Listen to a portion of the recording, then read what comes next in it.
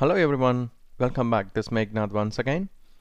In the previous module, we learned about operators in C. We learned about arithmetic operators, relational operators, logical operators, shift operators, and we also learned about assignment operators, and most importantly, we learned about unary operators. Like we learned about pre-increment, post-increment, pre-decrement, post-decrement, etc. Now in this module, we will see, so this is module 7, and we will learn about control structures. Now basically, where do we use these control structures and why they call it as, so these are also called as flow control structures. Now let's learn this. Let me open Notepad, and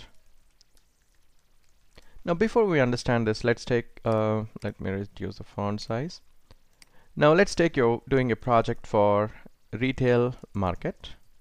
You're writing a simple software, and your client said that if the customer has got quantity of 2, and the client side provided 20% discount on the total price. If the quantity is greater than or equal to 3, provide a discount of 30%. Now you need to write code in such a way that based on this logic, the decision has been made.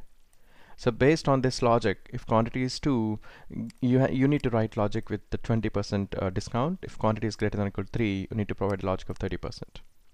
Now this kinds of decision making will help to skip some statements or join the logic based on the condition. So these conditional statements are repetitive statements, or we have categorized into control structures. Now let's try to have a look at this list of control structures before we jump into write some examples, right? So let's see this now. We will see the list of control structures. Now you can see here control structures or flow control structures are categorized into 2 types. One is branching. So branching is basically like based on a condition, take a decision in which flow you want to, which direction you want to go ahead. So if condition is the most widely used one, if else. So in case if you have conditions like what we saw previously, if else, if else, if else, if else.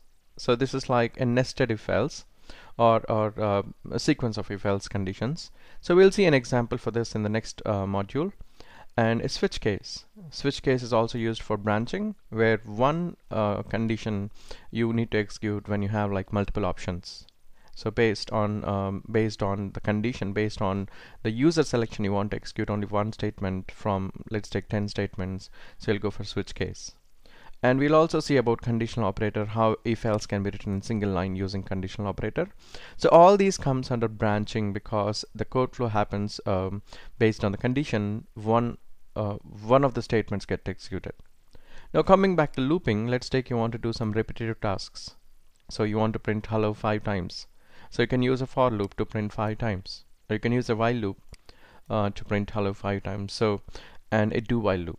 So for loop, while loop, and do while loop are categorized into looping, and we'll see some examples and where exactly we can use them in real world projects. So control structures are categorized into branching and looping. And branching we have if else, if else, if else, if else statement, and switch case and conditional operator. So we'll see that in detail in the next module. And looping is for loop, while loop, and do while loop. We'll see more details in the further modules. So with that, let's join us in the next module. Thank you.